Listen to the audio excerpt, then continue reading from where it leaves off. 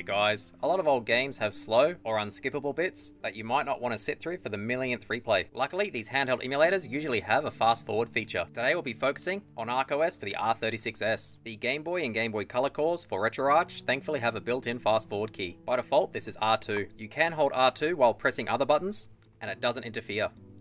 This is great for mashing buttons in games like Pokemon. You also have your global RetroArch hotkeys. By default, fast forward is FN and fast forward toggle is FN and clicking the left joystick in. Unfortunately, while holding FN, you cannot mash the normal A, B, X and Y buttons. They are all mapped to different hotkeys. Even if you unbind the hotkeys so they do nothing, holding FM will not let you input anything into the currently played game. So for Game Boy and Game Boy Color, it's recommended you use R2 for temporary fast forwarding or toggle fast forward on and off using the mentioned hotkeys. On other RetroArch cores, like Game Boy Advanced or Super Nintendo, unfortunately there is no dedicated fast forward hotkey that you can select in the default input settings. Your only option is to use the hotkeys. As mentioned previously, if you're holding the default hotkey, which is function, you cannot press any of the other buttons, so B resets it. Manually enabling and disabling the default toggle using function and left joystick in can be quite cumbersome, especially for games like Pokemon, so I found the best solution is to remap the function key to act as the fast forward toggle. This way, all you have to do is press function once to toggle fast forward on, press it once again to toggle it off. You still can't press any other buttons while holding function, so just make sure you're not pressing A or B while toggling fast forward. To change the default hotkeys while in a game,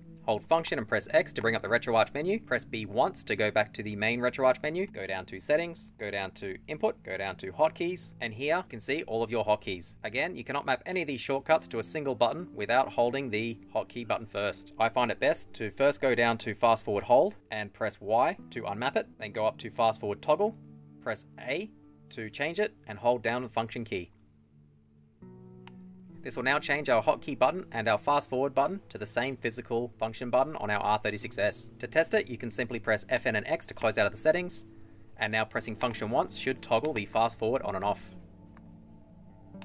To save these settings, open up the RetroArch menu again, press B to go back, B to go back again, B to go back once more, go down to configuration file, and click save current configuration. This does change the global hotkey settings for all RetroArch cores. Another useful tip for the Game Boy Advanced is to change the default RetroArch core to GPSP, which does allow for much faster fast forwarding. To do that, on the main menu, just press start, go down to emulator settings, go down to Game Boy Advanced, under emulator, select RetroArch, under core, select GPSP, which is the bottom one. Simply press back to save. Now, if we open up our Game Boy Advance ROM, we can see our fast forward speed is way faster than it was before.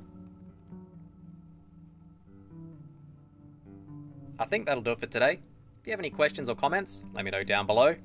Otherwise, thanks for watching.